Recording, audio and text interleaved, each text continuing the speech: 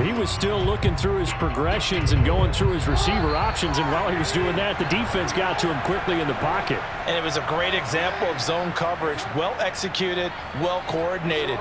All the receivers were covered, and he couldn't evade the rush back in the pocket. It's a second down run with Sanders. Got some room at the 30. He's at the 50.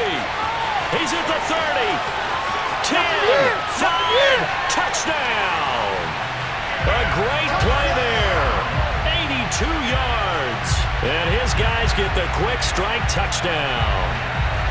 And with his speed, if he just finds the slightest crease, he can take it the distance like he did there. How about the leverage up front? Offensive line out-leveraging the defensive front to create that space, that crease that he was looking for. And once he hits open field, he's going to be very difficult to catch and corral.